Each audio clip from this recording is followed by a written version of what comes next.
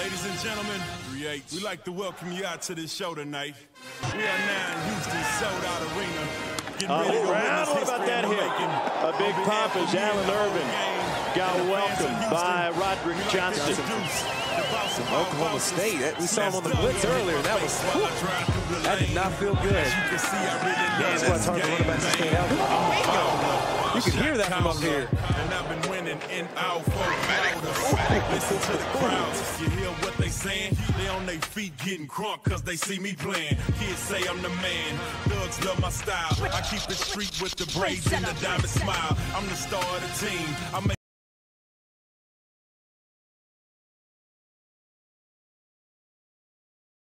Coach Rodrick Johnson, a.k.a. Rodrick, straight out of Galveston, Texas, G County representative.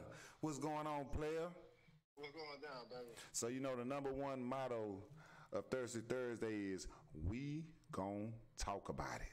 You know what I'm saying? And I put it up, and we gonna work our way to the end of that story when we said it would say NFL or college degree. He had to choose, and we're gonna work our way on into that. So, man, how everything going, man? How you doing with this Corona shit? Oh man, quarantine myself, man. I gotta make sure I'm staying healthy. Yeah, ain't nothing wrong with that, play. Ain't nothing wrong with that.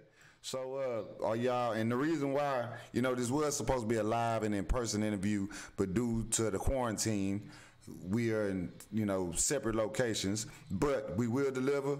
As always, we will make sure that we bring it to you on time and how it's supposed to go. And we wanted to get this out, you know, especially while everybody's sitting on their ass, you know, trying to figure it out. But it's Thirsty Thursday, and, you know, I'm participating.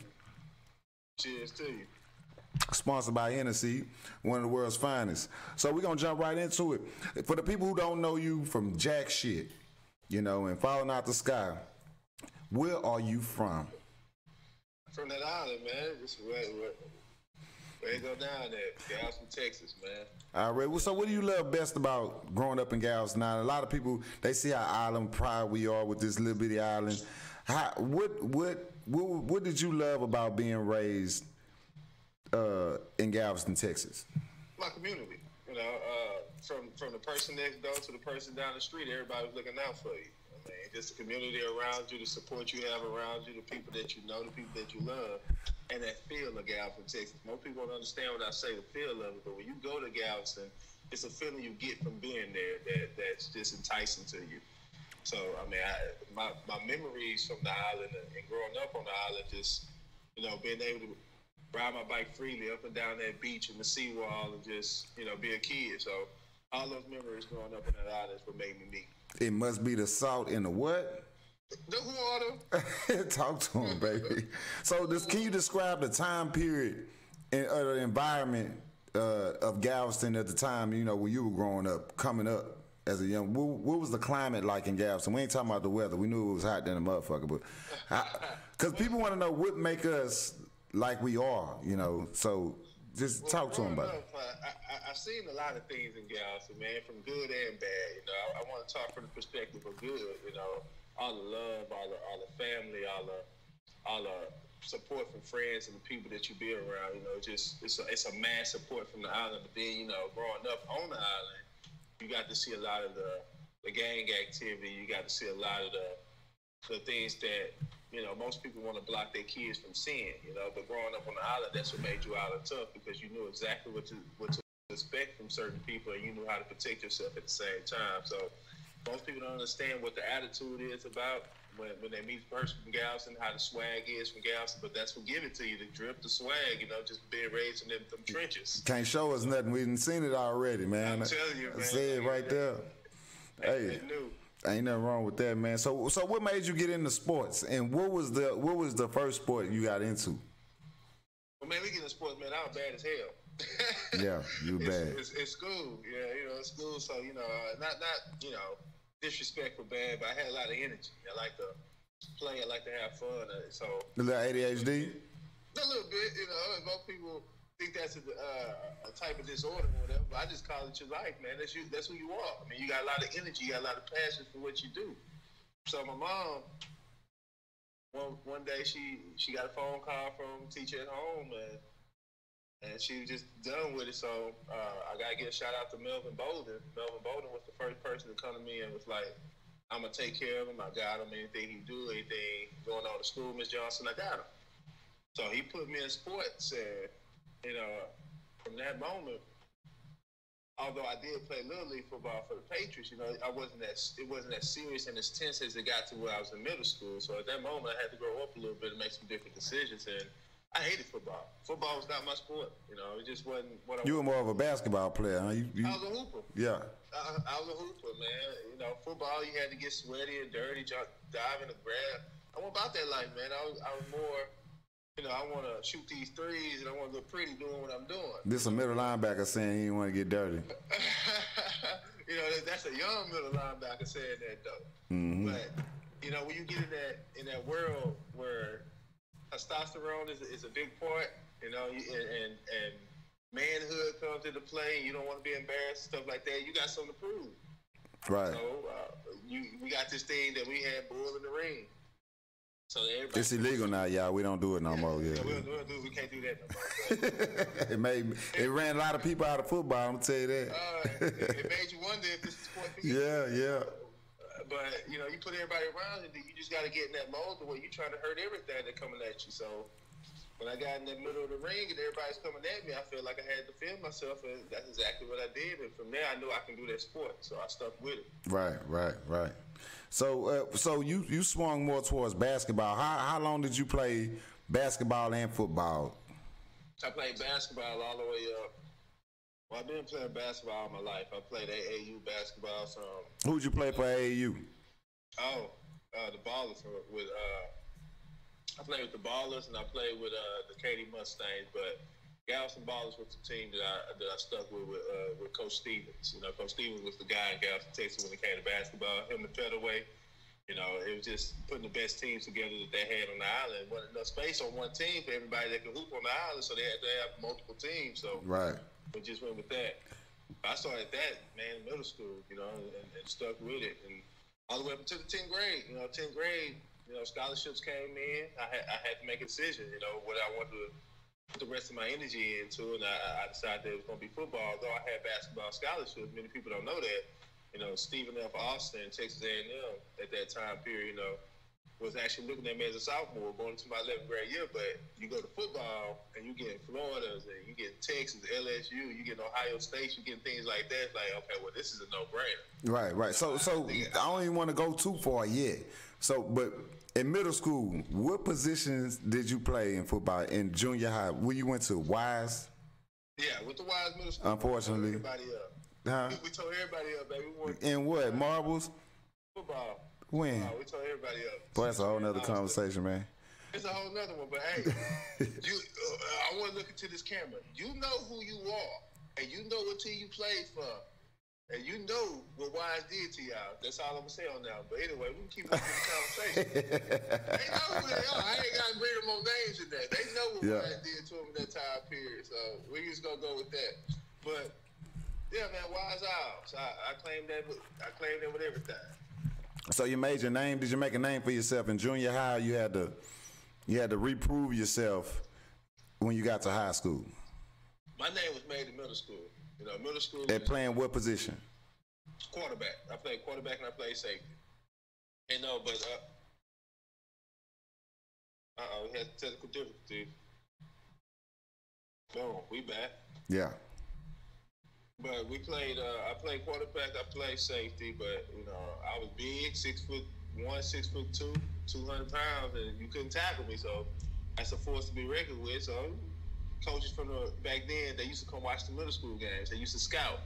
So Coach Tanier, he already knew the team, the people that he wanted from that team, coming from Wise and Central and Austin. So he kind of already had a clue about what he wanted to do. I remember seeing him at our middle school games.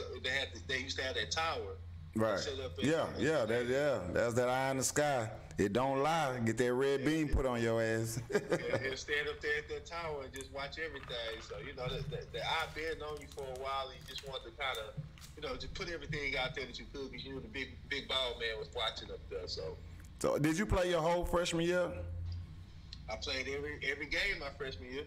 We lost your camera. Okay. My bad. You played your whole entire freshman year on freshman. Yeah, yes, I did. All the way up until if we would have went to the playoffs, I would have been enough for the playoffs. But we lost that last game and we didn't go to playoffs my freshman year. Still as a safety and a quarterback, right? Mm-hmm. Well, what a lot of people don't understand is back in the day in Galveston, everybody had two positions, and it wasn't no I only play wide receiver, I only play quarterback. It was if you play wide receiver, you play defensive back. If you play running back, you play linebacker. If you play quarterback, you play defensive back. You play O-line, you play D-line. I mean. Although I went to college at middle linebacker, when I got the ball high, I played multiple positions. I played quarterback, I played receiver, I played tight end, I played safety, I played strong safety, I played middle linebacker. So, I mean, these are the things that they asked of you to do in order for the team to be great. Because we just wanted to play football. I mean, as long as you ain't on the other side of that white line, whatever. I play wherever the hell you want me to play. Yeah, just throw me out there. As long as I'm not over there.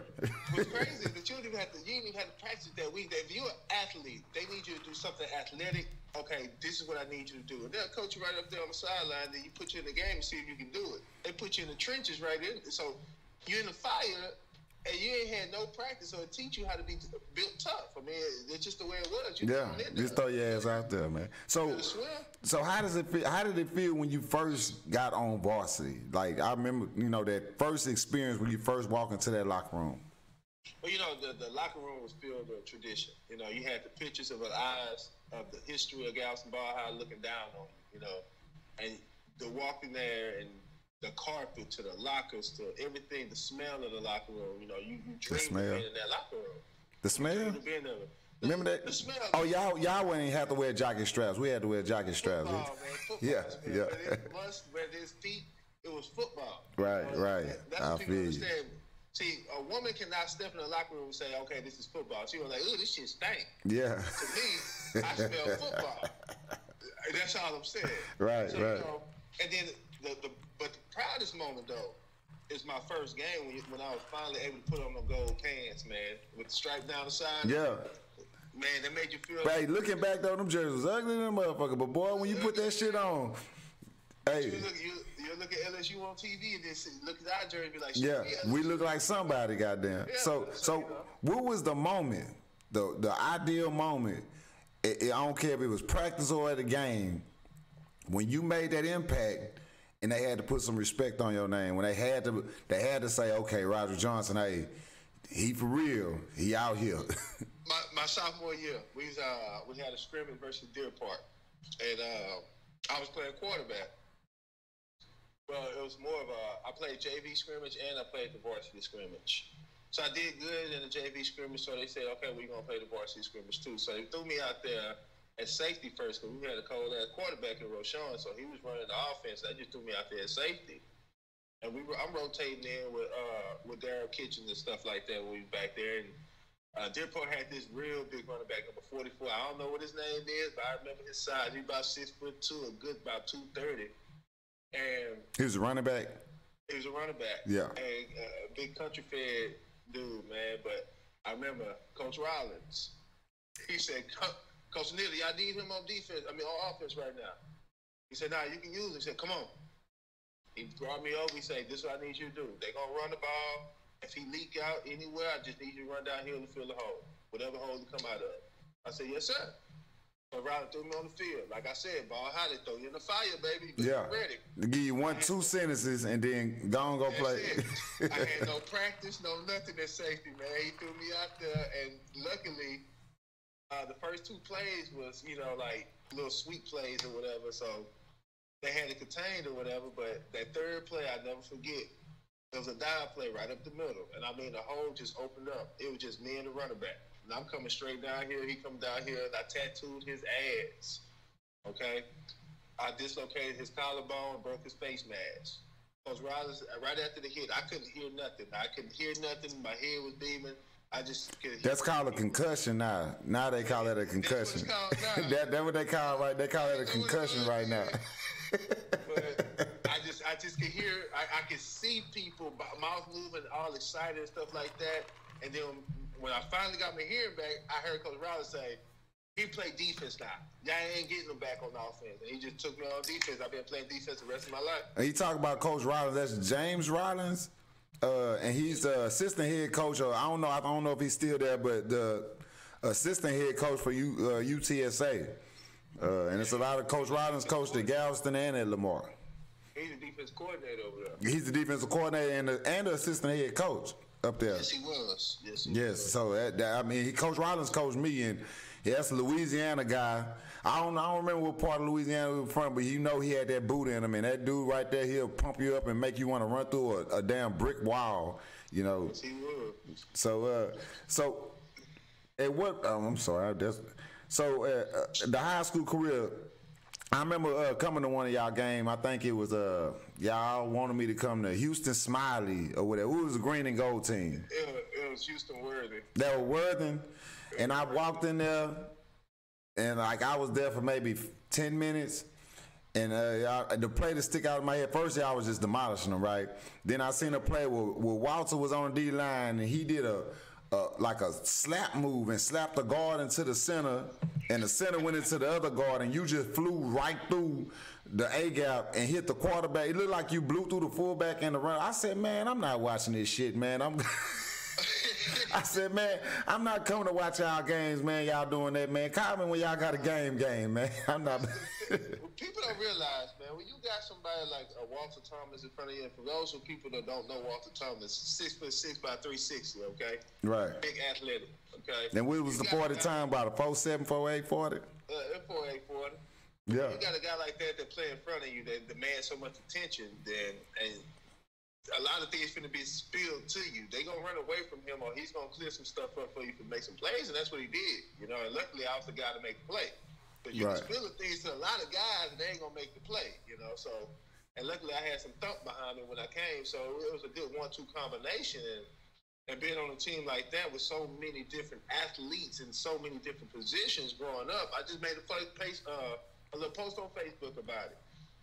My sophomore year playing scout team got me ready to play football because you had so many athletes just all over the field that demanded the attention, that demanded the field. You know, it was hard to get on the field, so you had to play somewhere. And scout team is where I made a name. You know, I go out there knocking heads off, stuff like that. You get respect from the older players, but you also had to earn it. You know, they weren't gonna pay you nothing. You know, so like when you played, I remember being a freshman. Y'all was sitting in the common area of Ball High. I'll never forget this. Y'all was in the common area of Ball High, and all the varsity players were standing together. And y'all was reading the paper about Roshan, and the little article he had in the paper about Roshan. Roshan Pope. Yeah, and I walked over there, and I tried to ease in on conversation and look at the paper, and I just remember, I can't remember who it was, Pines, Norris Pines or whoever that was. Say, man, if you don't get your little freshman ass on, man, you can't be in this circle, nigga. And and that's when I knew it was a difference. You know, hey, it's a different swag around here, bro. You ain't top dog like you was in middle school. You gotta earn your keep. You gotta go in there. You gotta go bust some heads before you can even. You can't even eat lunch unless you're out there busting some heads. You can't sit with the cool guys unless you whooping some ass out there, man.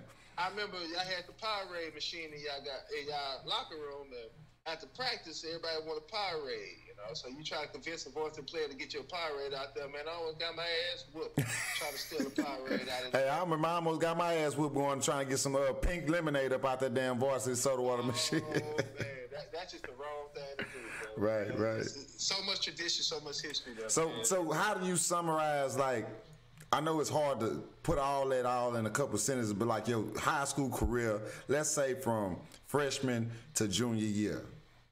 Let's go sophomore and junior year, and that senior year is a whole nother conversation. It was a blur. I'm telling you that right now. It was a blur. Not because of concussions or nothing, huh? No, not because of concussions. Because you have so much fun doing what you're doing, so much camaraderie on the team, and so much passion for what you're doing that every day you're going to practice, you're not realizing that this is one day marked off your time period for playing. Yeah, you're playing your way up out of high school. Yeah, so you know. When it came down to it, at the end of it, and I'm realizing that, okay, well, the time is coming near. I'm graduating. I decided to graduate early. You know, right. Because, you know, I had the opportunity. So what triggered that train of thought? Because, you know, back in the day, that wasn't even a thought in no athlete's brain. None. And I want to really go back and see how many athletes at that time from Ball High even thought to graduate early. What triggered that train of thought to graduate early? And it's a lot of kids that need to hear that, to hear this right here, because I don't think they believe it's obtainable. I think they think it's like a unicorn.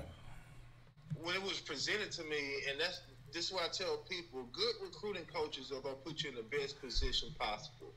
Joe DeForest presented an opportunity. He said, man, I went over your transcripts. You have all the credits you need to graduate early. A guy that they recruited named Bobby Reed down up in North Shore. Yeah, Bobby Reed. He was doing the same thing. And so it was a trend that they were trying to get started and getting these guys, you know, graduating and on the college, you know, started a little bit earlier than normal. So he looked at my transcript and said, man, all you got to do is take a economics class and a math class next semester and you should be good. And that's what I did. So we went to my counselor. We seen what I needed, what my credits was, and I was able to double block. And, you know, I had 2 major classes, and the rest of them was, you know, just elective classes. So I was able to graduate early that next semester. I didn't need any other classes. So when that was presented to me, that came from you putting in the front end work freshman and sophomore year. Oh, yeah. And taking care of business, kids. Taking care of business. They don't understand how important the freshman year is. Right. The freshman year sets your GPA. It's so much harder to work from behind and already set your stuff going forward. Say that. For instance, if you make a 1.0 your freshman year, and you got 3 years left to try to get that thing back up if you're on a 4.0 scale, up to a 4.0, that probably won't happen. But if you set your GPA at a 4.0 your freshman year, it's harder to bring your GPA down because you have more collective data to add up to this sum of whatever number you got than it is to work without any numbers in there. So kids don't understand how important that freshman year is. Well, that thing is, you didn't understand it. You had Miss Teresa is gonna put that belt on you. I had a mom in my house. You ain't have nobody to explain it to you. It was either you gonna do it or you gonna catch this raw end of this leather. And I had too much respect for my mama to, you know, come in that house and don't do my schoolwork and things like that, because that was the number one thing. Sports didn't matter to my mama. My mama wanted to make sure that I was doing right in school, doing right in the streets and by people. And sports, football just so happened to help me with all those things that she was asking from me. You know, you learn so much from this sport. The discipline, the respect aspect of it is just untouchable. And you build relationships, you develop with people, you learn how to build teamwork. So many things that this sport builds that people don't really put an eye on that needs to be noticed more by people on the outside. Coaches, when they come into this sport, a coach don't come into the sport saying, I want to make a lot of money. That's not what a coach comes for. A coach coming to the sport is trying to teach all the knowledge that he failed to realize when he was in that same position and try to pass his knowledge now forward. If you're in the coach and you're doing this for your own gain or your own good, you need to get out of this sport because you're not doing any good towards these kids. But if you start setting these kids up for what they need to know now and help them prevent the things that they're going to fail at later, we're going to have a much higher success rate in our community and our areas. Right. So going back to you being basically you graduated in December, right? You and Ryan Reeves. Ryan Reeves wasn't an athlete. Shout out to Mr. Reeves. Y'all both graduated, and y'all was the least celebrated early graduates ever, and none of us understood it. I was like, what the hell? I graduated. I was like, what? Get the fuck out of here. You must got all electives. No, you graduated. So now you're a high school senior on a college, Division I college campus. Yep. By yourself. Describe that. Not even a football, just walking on. You're at Oklahoma State. I think it was Les Miles, the Mad Hatter, was your coach, right? Just explain that whole experience. Well, you are a small fish in a big pond. Everybody is you. Everybody was a top athlete in their school. Everybody had all these accolades coming out of high school. Everybody did what you done already, you know. So you weren't no different than the next person standing next to you. Right. So going there, it was an eye opener. Oh, it's more big people out there that's doing it just like me. Yeah, it's 5 of you. Yes. Now they are here at this university. So how do you separate yourself from that person? Well, I'll tell you exactly how to do it. Number one, you put the work in, on and off the field. Get in the weight room. Do your classwork. Outwork the next man. If that man do 10 reps, I do 11. So I'm going to make sure I'm always one up on you. So this is what you were doing in the spring as a high school senior on a college campus. So you was you weren't even a real freshman. You was a little bit of a freshman. A little bit. I wasn't even ready, but everything that was going on, I was seeing. I was understanding that I have to outwork this guy in order to play. And there was a guy by the name of Lawrence Pence. Lawrence Pence was Jinx, Oklahoma, top-rated linebacker, this, that, whatever, All-American, this, and that. Well, I watched him. I watched how he worked. I watched how he did things. And I saw where he was succeeding. I saw where he was failing. So me, I'm a good visual person. I like to people watch. And if I see this is working for you and this ain't working so well, I'm going to learn from your mistakes and I'm going to kind of pick up from where you left off. So I trained with him. I made sure that, okay, he's start middle linebacker this time. So start middle linebacker only doing 10 sprints. Much better than that guy because I knew what I was doing. I was trying to outwork one person at a time. And I ended up working out for me pretty well. So just stay with the hard work. So you was lucky enough to have a spring. You had a spring practice. Yep. You know, so you was able to be a participant in spring. So how did it? I mean, I'm gonna fast forward it. What was that moment in Oklahoma State as a high school senior on a Division I campus? Did you let them know, y'all got to put some respect on my name? First spring practice with pads. I let them know where I'm from. By the hardest hit they ever heard. By the end of hurting, I started quarterback. So you was in the doghouse. That's where I let them know. At the same time, though, you got your good linebacker. You might be missing a quarterback, but you got your good linebacker. That's the way I looked at it. But Bobby Reed, my boy, though, I mean, it was a mishap. I mean, I was always taught, if you don't know what you're doing, go find the ball full speed. Yeah. That's what I was always taught. And I'm a freshman. You know, I'm a freshman, first spring. You half of a freshman. You ain't even a real freshman right then. Well, see, they messed up because they didn't put him in the red jersey. If they put him in the red jersey, that means stop. Okay? So you let go of Pitbull. You sent me on the blitz, which I don't even think I'm supposed to be blitzing on that play. But I knew it was a blitz, and I didn't know what I was doing, so I just ran to the ball. And the hole opened up. He was wide open, get ready to throw the ball, and I laid his ass in the ground. And he fell on the shoulder.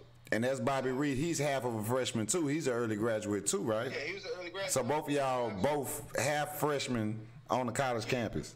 Well, to put a little bit more emphasis on that, he's the guy they 5-star recruit that just won state for North Shore and supposed to be the starting quarterback going into that next year. So that's how that looked. Damn. I need to talk to Bobby Reed. You need to give me a hold of Bobby Reed. I need to talk to him. You know, I like Bobby Reed. He was one of my favorite players, too, coming out back in the day. Oh, yeah. Me and Bobby was roommates. Bobby, real cool dude, man. Very humble, he just, everything he did with his own swag, you know. So I hated that happened to him at the same time, you know, because I knew what he could have been, and then going forward, I don't know if some things shook him up after that going forward, but, I mean, he was a lot better person, a lot better athlete than what I think he had the chance to show while he was there.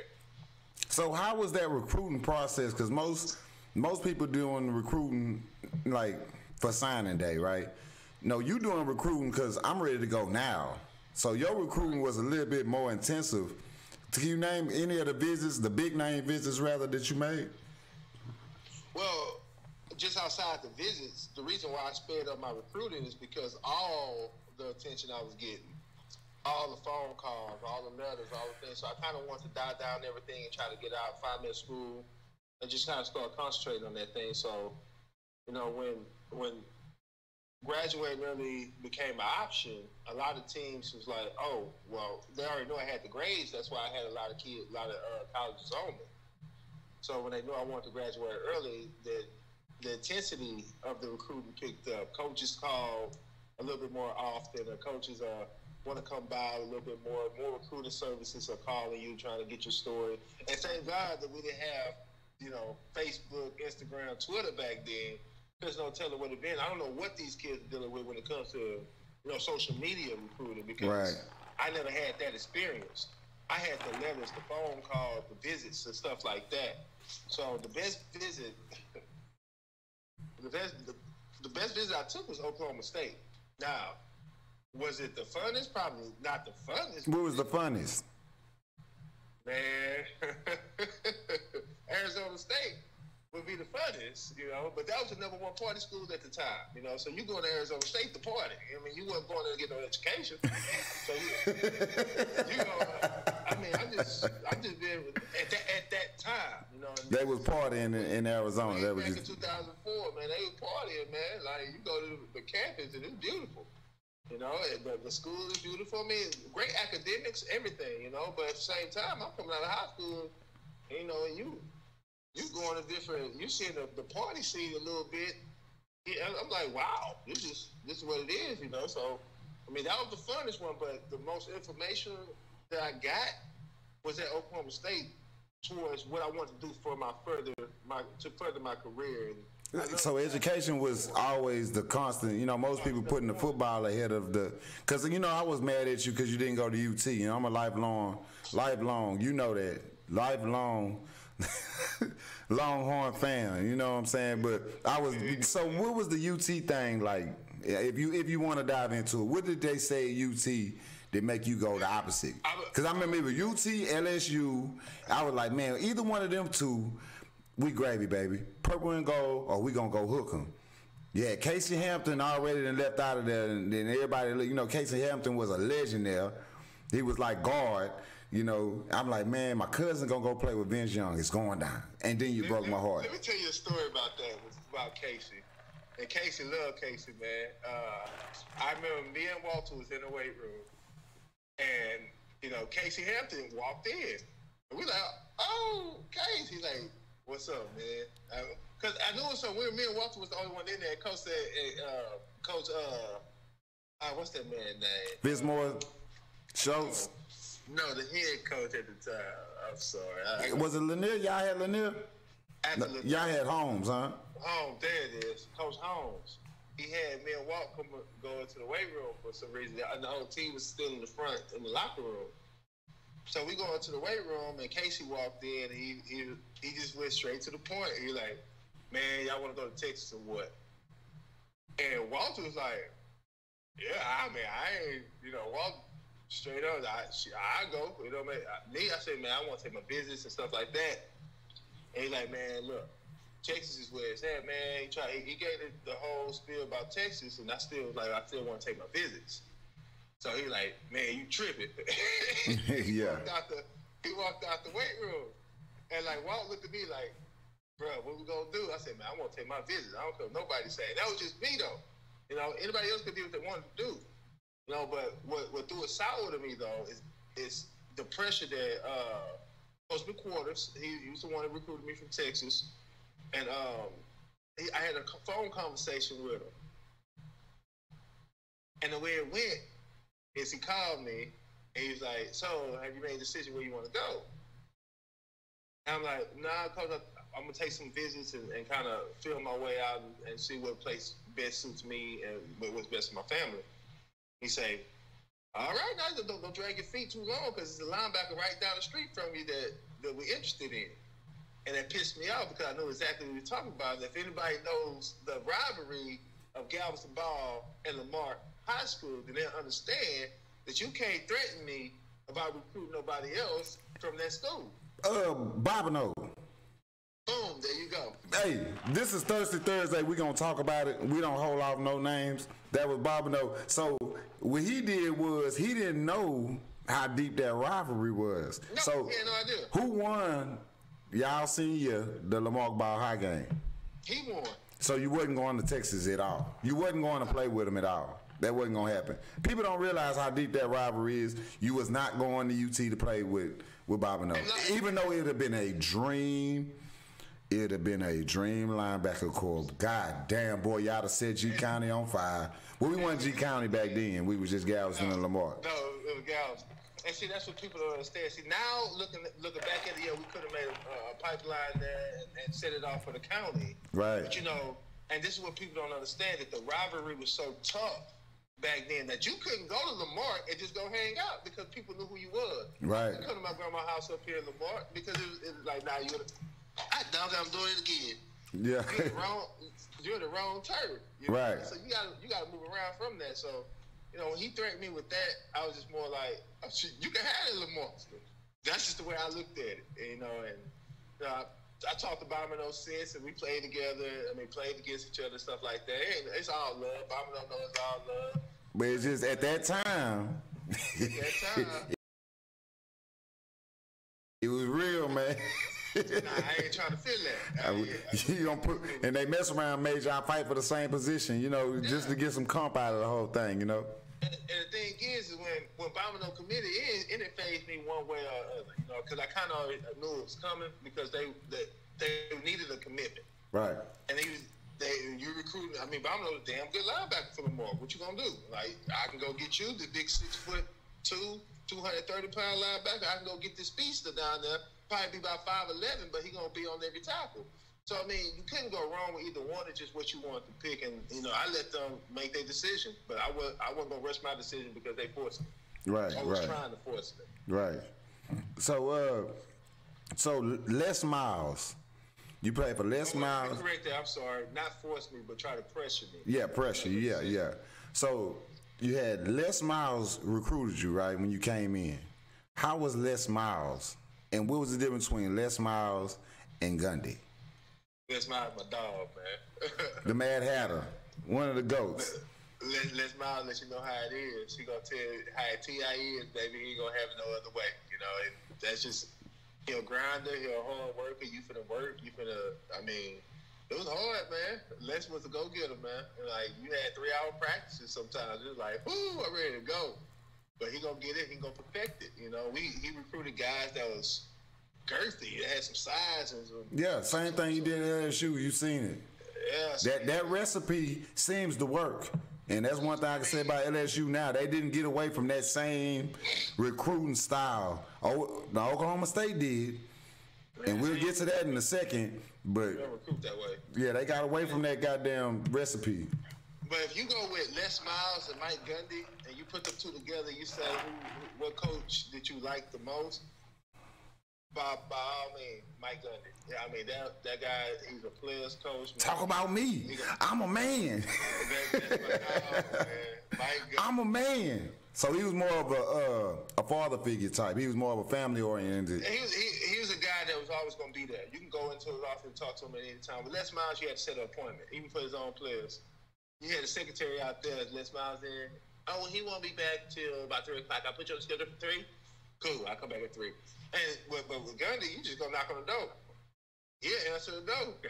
Hey, what you want to talk about? Come on, sit down. I remember just going to Mike Gundy off just to talk, just sit there and shoot the shit, But that's how he always was. So when you it's a difference when you get from the quarterback coach like he was, and you can say offensive coordinator, and then all of a sudden you're thrown into a head coaching position. You can't wear the same hat you wore last year, so you got to do things a little different. You kick 16 people off the team as soon as he got the job because he had to change the program. Right. So most people don't understand that. So one thing that's tolerable for one head coach ain't tolerable for the next head coach. So he made a statement when he did that, and that's when we lost Walter. So what made him keep hold of you? Well, what made him keep hold of me, besides football, being athletic and things like that, I took care of my business on and off the field. Right. I came back Dean's honor roll. So he really didn't have. You made Dean's honor roll as a sophomore? As a freshman. As a freshman. Talk to him, bro. Talk to him. I went to school, man, to do what I need to do. I use football as a platform. I didn't use football for my life. Right. Football was a platform for me. So that's what I decided that I was going to do with it. I knew I wasn't, I knew I had a chance to be, possibly NFL if I kept working at it and things like that. But I didn't put all my eggs in that basket. So I wanted to make sure that I had something to put behind my name for the paper. And I learned that from you. The more paper you have behind your name, the more powerful you are. Yeah. You ain't got no paper behind your name. You better have some paper because they're going to take that football away. They're going to take that basketball away, and you can run track all you want. That speed going to leave too. You better have some paperwork, baby. This here? I'm telling you. This year? So I want some letters behind my name, and it better not be HIV. Let me quit. Thirsty Thursday, baby. It's crazy. It's crazy. So, can you remember your first game action at Oklahoma State? What game it was, and what did you do when you first got in there? Did you tee up? Oh yeah, my first game versus Tulsa. That was 2004, and my first play was on kickoff. So your brother seen the film. So your brother got the film that like the whole thing. So you get in this zone where everything just, you can't hear nothing but the sound of your heart, and that's all I heard. My heart was just boom, boom, boom, boom. And as I seen the kicker taking off to go kick the ball, it was beating faster and faster. As soon as he kicked the ball, that's when I heard the crowd. And I just heard a glance, like a little glimpse of it. And then it went away. I'm running. I'm just avoid left, avoid right. I see this dude. They hold their hands. They can't make the wall no more. Yeah. But back then they make that wedge. Making that 4-man wedge. And I just remember Coach Defo. That wedge, pick you one out, go tear him up. And that's what I did. I picked one out. And the rest is history. He didn't play no more football. Right. God. We're gonna leave it at that. Okay, we'll leave it at that. So that was your first big hit? That was my first play of college football and my very first big hit in college football. So at the linebacker position, what was your biggest hit? Man, I got a couple of them. Your biggest hit? I'm talking about the one right now. If that dude seen you, he'll probably want to fight you. The quarterback from Baylor. He took off on the scram. He been scrambling. And which is 3 deep, middle linebacker going deep third. So as he sees me drop it to the middle, so he decides not to throw the ball. He decides to tuck and run. Well, again, everything slows down. So I'm watching his steps, I'm watching his moves, and I see him dip across from a block. He dipped right into the wrong shoulder, and he got his ass tattooed. He fumbled, and balls on the ground. We couldn't recover it, though, but, it was... You murdered him. You murdered him. It was probably one of the biggest hits I've had. But I had a couple now. And it's hard to pick when you have a couple of favorites and OU, Yeah. Down the line of scrimmage and slid his ass, So, but some people say big hits is how it look. Some big hits might not look that bad, but they tore that person up on the inside. I never forget we playing K-State, and I don't know the running back name, but he hit the hole, and it was a cluster of people. I was the first one to hit him, and when I hit him, I could just hear him go,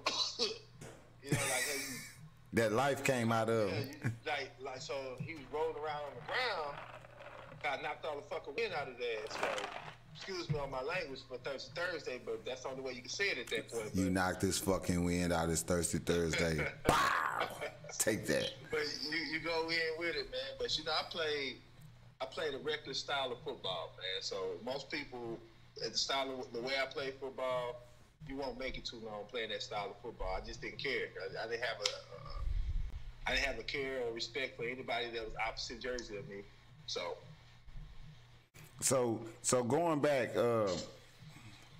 you played in a lot of those Big 12 rivalries, right? How did it feel? You got, the OU Texas game. You got Bedlam. Everybody know about Bedlam. Like, how does it, like, what is it like just playing in those games? Those games are fun. Those games are the ones that you wait all year for. When you're going to go play Texas. This the old Big 12. Yeah. When you're going to go play Texas, when you're going to go play OU, when you're going to go play teams like that, Missouri, when you're going across there to go play them. I mean, those are the games that people are tuning in and watching. So not only you have your fans in the stands watching, but you got everybody across the nation watching this game. So you get amped up for it. Right. Those have been my biggest games. I mean, I think every OU game I played in, I had double-digit tackling. So, I mean, when you level up to those type of competitions, I mean, I was a guy for the big lights. I want the light to be on me, and not in a selfish way, but I want to make sure that my presence was going to be known. And being the quarterback of the defense, you know, it's you.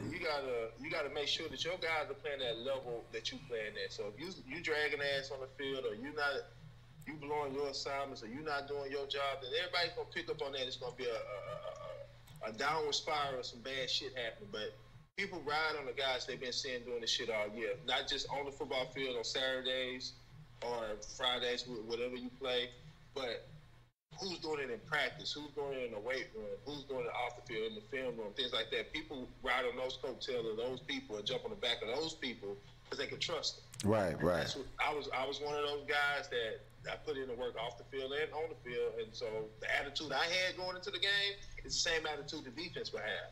And I was always pissed off, so, I mean, we had a pretty pissed off defense. Right. So moving along, so you get to about, what, your senior year, and then you have a scheme change. Yeah. And a coaching personnel change. You get a new defensive coordinator, right? Yeah. So you got a scheme change and a position change.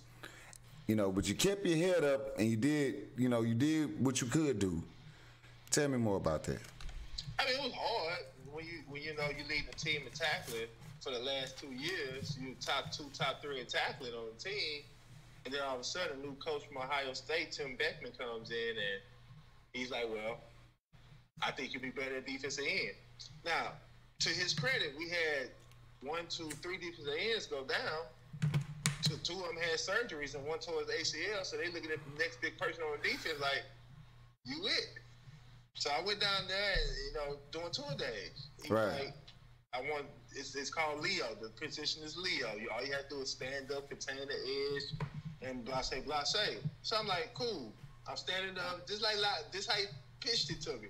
It's just like linebacker. You're standing up, you run around, making plays, just don't let anybody get outside of it. I'm like, cool, I can do that. So I make the transition, and of course I'm a team player. And so, like, if we hurting here, okay, this way you need me, throw me there. This was the same thing we did the ball high. Throw you in the fire. Right. So, I mean, you throw me a defensive end, and everything's great until you tell me, okay, on this package, I need you to put your hand down. What? I can't see. And that was my biggest complaint. I can't see. Right. I never played with my hand in the ground, so, I mean, it was quite a transition. And, you're trying to transition to this new position quickly. I don't even know all the defensive schemes down in the trenches because, I mean, remember, he's new. So I'm still learning a whole new defense, too. So on top of that, I wasn't playing fast anymore. My level of playing has slowed down because now I have a learning curve and a new position to learn. So, I mean, it was hard. It really was. And people that never made a transition that quickly at that type of level wouldn't understand. It takes special people, and I was very good at what I did, but it takes special people to be able to make seamless transition to new positions in the middle, like right before a season starts. So, I mean, it was hard. It did not go over well. I did not like playing defensive end. I have mad respect for people that play in the trenches all day, all night, fighting down there with them big boys, but that wasn't the life for me. But eventually you ended up getting moved back to middle linebacker. Yeah. I mean, once I hate to say it this way, but once he got tired of getting the ball ran up the middle and some choice words by me and having a conversation with Coach Gundy, I was like, look, I need to go back to my regular position. Like, this is my position coach, Todd Bradford.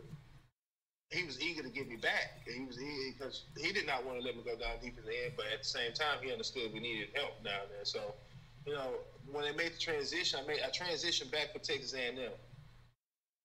I didn't play Texas A&M game because I was transitioning back, and I was mad. I'm talking about that's the first game I never played in. First game so I didn't play that game. So the next game we played against Texas, so I had some turned up to do. So I turned up that game, and he finally seen that he made a mistake. And the final game we played that year was against OU. I mean, I had 17 tackles, and then he comes to me and he admits after that game that maybe he made a mistake through the season. He should have left me in my position. And that potentially costed you millions of dollars. Oh yeah, not potentially. It did. That was the thing that hurt me the most going forward, going to the NFL. That I had a transition. I didn't have as good as a year I had previously. My junior year, if I came out, I was projected to at least be second, third round. But when I say, okay, well then if I'm projected to do this, then if I stay and I have another good year, then my thinking was, stay, have another good year, and you can boost your draft status, So you could have left your junior year and entered the draft. I could have, but it wasn't a for sure thing. It was just a lot of he say, she say. This agent is thinking this thing. So it wasn't a for sure thing. So you don't know what to do at that time period. You just know what's best for you. Right. So for my choice was just to stay in school and work at it again. Now, guys, if I would have been an All-American coming out or something like that, or won some awards and things, I would have came out.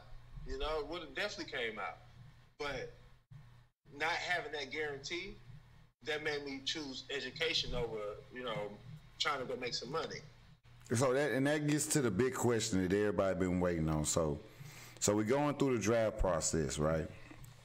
And I remember me and you, we sitting on the couch this draft day, right? And the whole draft go by. We sat through what was 3 days. Day 1, 2 days.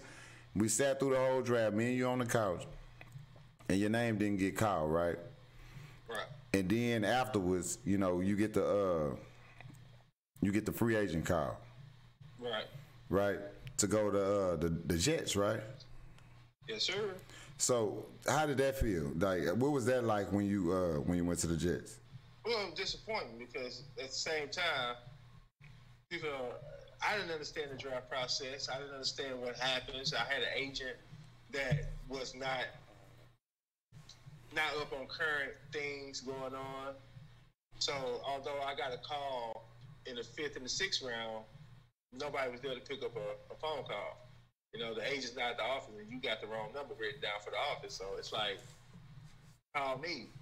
Like they called my agent trying to get in touch with me, but they had no number. So by the time they get a number for me, it's our draft over. They got me a free agent now, and that's the process that was most sickening. Is that I didn't even know this at the time. That I thought that was just me fell to as a free agent, but he didn't do his job. And when I went up to New York and had some other things happen, it just things didn't progress the way it's supposed to progress. You got to watch who you put in your life. You got to watch who you put in the position to manage your everyday life, as far as when it comes to you making that kind of money. And I just didn't. I didn't pay attention to a lot of things I should have paid attention to. And it bit me in my ass, but everything happened for a reason, My lifestyle that I have now was always going to be there for me. That was the lifestyle I wanted. Being a coach, I knew I was going to be a coach. I knew this from day one. It took some learning, some growth, some experience to come back and be able to teach. And that's what I'm most proud of, is that I was able to go out there and get that experience, able to see certain things, learn certain things, and be able to bring that back to my community and back to our youth and our community, and be able to pass that information. So with the Jets, when you were with the Jets, and that was the year Kellen Winslow Jr. got hurt. Mm-hmm. So they had to pick between, all right, we short at the line, we short at the tight end, and we have one more linebacker than we need. You were the new man in, right? And due to the roster cuts, they had to let you go. So after that, what happened? Well, the way that worked out is that I got called into the office, and Coach Mangini, he sat me down, and and this is why I knew the whole meeting finna go left. It's when he started off with everything good. Man, I must say, I love the way you come in with the intensity, the fire you have, the way you run around and you participate on the practice field and all. He gloated me up a little bit, then all of a sudden here came the bombshell. But I'm so sorry to say that, unfortunately, due to numbers, we're short tight ends, and we have to sign a tight end at this moment. We do not have a space to sign another linebacker. So they sent me home. You send a brother home, and I'm thinking that I wasn't good enough no more. Then you get a phone call back. Now, this is the part that hurt the most. You get a phone call back to say that they're possibly, well, from the agent at the time, they're possibly looking to sign you again. So just stay by your phone. And you stand by your phone, and you wait that whole day for that phone call. You never get that phone call ever again. And it's like, damn, is it over? Right. So you enrolled back in the school to get your degree in. What was your degree in education, right? Yes, sir. And that January, I decided to go back to school and enroll. Because, so tell them about that process. What did you have to do to get back in school? Sorry, August, not January. It was August. Well, what I did was, and this for the kids out there, the way you treat people and the good standards you stay with people is going to determine a lot of things for what people going to do for you. And when I left Oklahoma State because I had the opportunity to go pro, I did not leave on good terms with people. I did not leave on good terms with the academic part of it because I took off and took advantage of a situation that I shouldn't have took advantage of. What they do is they pay you for summer school. So you're going to be there for summer school, they're going to pay you for it. Well, what I did is I said I was going to be there I'm going to take summer courses online, but I was going to go train for the NFL. And they agreed to it, and I said, cool. So when they paid me my money, it was about 2 days before I had to leave for my training. They paid me, and I dropped my courses the next day, all my classes. So I pretty much got paid, and I didn't take summer school. And I stayed up there, and I did the whole deal. So when it came time for me to come back to school, the financial advisor, academic advisor would not approve it. She wasn't having that. She said the way you left, the disrespect, you didn't answer nobody's phone calls, this, and that. Why should we help you now? And I was just like, because I'm trying to get to school, blah, blah, blah, blah, blah. I gave this whole sob story. And she looked at me, I'll never forget Miss Agatha. She looked me square in my face. She said, baby, you falling on deaf ears. You can go tell somebody else that story. And I walked out of the office just like that. And I had no degree to fall back on. I had no football, no degree. So I'm sitting in my friend's house thinking about what kind of predicament I just put myself in. And the next day I got the courage to go right back up there and talk to the same lady that just turned me away from my office. And I begged her, I'm like, please. And all she had to do was put a name on this piece of paper so I could take it down to the register and register. And she wouldn't sign it. So I'm leaving the building again, discouraged. And I remember this lady named Miss Middlebrook. She's the head academic advisor. So I could not get a meeting with her because she was not there. So when I was leaving the building, I happened to see her walking in, and I spoke to her. And she spoke to me, and she came up to me, and we talked for a little bit, and she asked me what I was doing back, and I told her. Trying to get back in school, she said, well, come to my office. So, and this is Miss Agatha, this is her boss. So as I'm walking back into the building, past Miss Agatha's office, Miss Agatha looking at me like, with the eyes of fuck you on it. And so I go to the back and I'm talking to her, and Miss Middlebrook, she sit me down, she let me know exactly what happened. She said, well, people are upset at the way you left the school. You didn't pretty much say bye, didn't do anything. You took money and you ran, this, and that. And I agreed. I said I was wrong, this, and that. I had a lot of remorse for what I've done. So she said, I'm going to give you one chance. If you can convince this guy, I'll sign the paper. So she sent me to the president of the university. I had to go talk to the president of the university. I had to write a one-page letter to the president of the university of why they should admit me back into the school. So I did. So I went to go have this meeting with the president, and he looked at me and said, and he knows me, Coach Hogan. I've been knowing him since I've been there, and he used to be the head wrestling coach, but now he just became the AD. So he looked at me and said, man, what are you doing? Like, why would you do something like that? And I just broke it down to him exactly what I was feeling at that time and the pressure I was feeling. And I just wanted to make sure that I had money for when I left and stuff like that.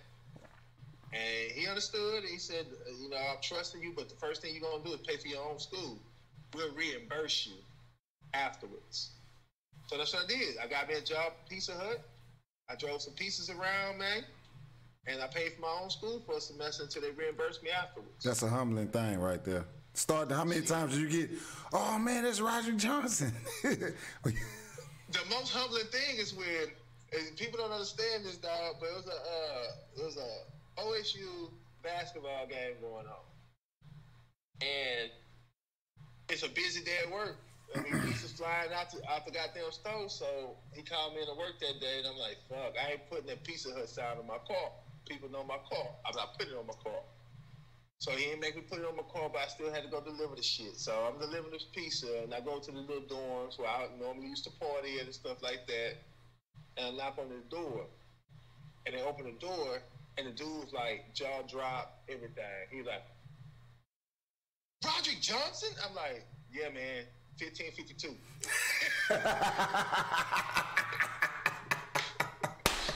Man, 1552 dog.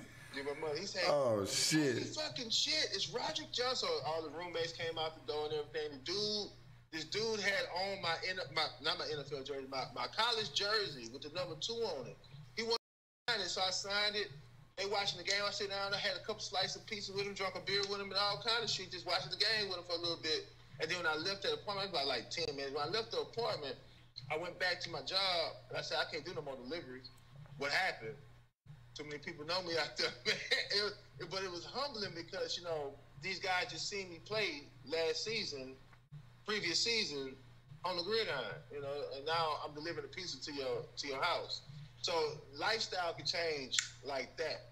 And they, of course, they don't know what I'm doing. I'm trying to pay for my school right now, so right. I fucked up. So I'm trying to pay for my school, but I mean, that reputation of what you was and what you are now is a stigma that athletes deal with a lot. That's why you see a lot of athletes, after playing football, they don't know what to do with themselves. They end up getting on drugs, getting in trouble, being sick, dead, because you're no longer in that spotlight that you was used to being in, and now people are looking at you differently, and you don't know how to handle that situation. So you get the magical call back to the NFL. About who calls you? I can't remember. Was it the Bears or the Ravens? Which one? Baltimore. Baltimore Ravens to go play with Ray Lewis, and you had to make a decision. To stay in school or go play some more football. Go play some football. And what decision you made? And this is what the kids don't understand. Although I gave myself an opportunity to go make some money and not finish my degree, and it failed. It backfired on me. So that time around, I stayed my black ass in school and got my degree. And so from there, I got blackballed from the NFL because I turned down my opportunity. I just completely turned it down. I said, no, thank you. I'm in school. Are you serious right now? Like, I'm 100% sure that I'm not going to play football this year. And that was my last phone call I ever got. Now, I got phone calls from, like, arena leagues and CFL, because I did go do CFL now, but it's not the same level of football, so it's not the same passion for it. Right, so right. It was done for me. Well, I can say that you made a safe decision, and you had a child at that time, didn't you? Well, right after I finished playing, I had a baby. I had my first son. Don't throw no babies on me. I had my first son. I had my son. I say first son. I ain't had my son until I was 26. Okay. Well, I'm going to tell you this. You made a safe decision because, you see how all it took was an injury, you know. Yeah. And, I mean, if that injury don't happen, because Kellen Winslow was their top tight end. If that injury don't happen, who knows what the hell we doing right now? You probably done gave me that $1 million you said you was going to give me and everything. But I would have paid for the rims that you gave me that I left to get rusted in the storm. Man, you still owe me some money too, man. You need to come on my little old change, man. Hey, man, you need to come on my little old change. But look. Hey, what that jersey that I gave you? That ain't worth the rims. That ain't even. Bruh, that jersey still worth money. I got that jersey. It's put up in the storage. I got that jersey signed by Rodrick Johnson. But I want you to tell this story because I wanted kids to see, because, you know, they all see you now. You got a nice coaching career. You didn't coach college. You back down here in the county. Thank God you in Texas City. Coaching at that high school. You didn't coach at Ball High. You coached at Bay City, Madison, Houston, Madison. Like a nice coaching career you put together, and it was all the product of that degree that you was able to obtain. And that was something, huh? Southern Arkansas. Yeah, Southern Arkansas University, and now you're down here in Texas City High School. And I want you made a safe decision, and you made a good decision for the simple fact. It wasn't no more. I mean, what you was gonna do if they'd have cut you again, or somebody else would have got injured? What would have happened? I wouldn't have had a degree. I wouldn't be in my profession down there. And who knows where you'll be, and you'll be just like those athletes you spoke of earlier. So, man, I just want you to get your message out, get your story out, and it's a hell of a story, great story. You know, I rode with you the whole time, and that's why I wanted to have you on, man. And I appreciate you for coming on to the Thursday No Excuses podcast. You know how we do it, right? Let me say this one thing before we get off this broadcast though. If you got the opportunity to make millions of dollars, okay, I want to make this very clear. You got the opportunity to make millions of dollars, or for sure millions, like you're a #1 draft pick, something like that. You take your money and you go get your money. But that's the way I feel. Soon as. You probably should have left your junior year. Yeah. You get an opportunity to go make your money, but #1 thing though is your degree. Never forget your degree, man. That paper it opens so many doors for you, man. So and on the topic, yeah, if I had an opportunity and I've been a bona fide first round pick or something like that, I'm gonna go make my money. But I think most of the kids out there these days, they need to understand how important that paper is behind your name. Already, man. So, man, this Rodrick Johnson, Coach Rodrick Johnson. I call him Rah-Rah. That's a family thing, you know what I'm saying? Y'all can't call him Rah-Rah. But I appreciate you coming on, man. Push your head to a white meat. Hey, Thursday, baby. We in this thing. We doing it how we doing it, man. Appreciate you, Ken, for coming through, man. And like I say, we G County all day. I got to get my hat right here. We G County all day. We gonna rep it like we step it, you know what I'm saying? And Galveston, Texas, shout out to Galveston, Texas. Shout out to OSU.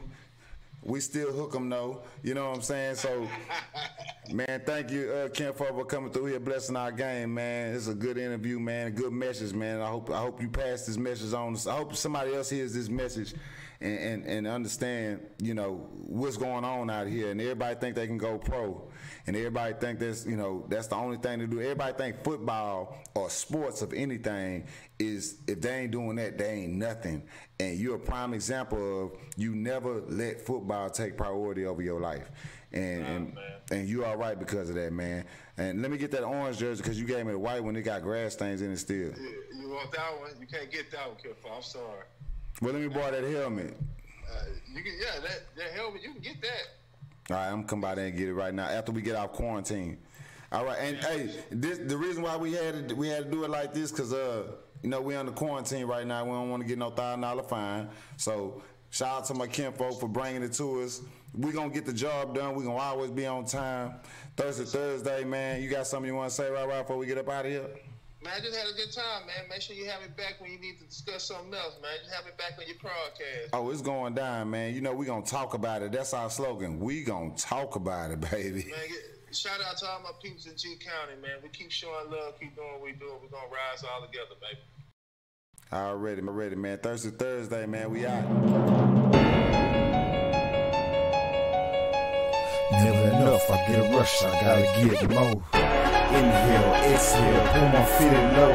Never enough, I get a rush, I gotta get more.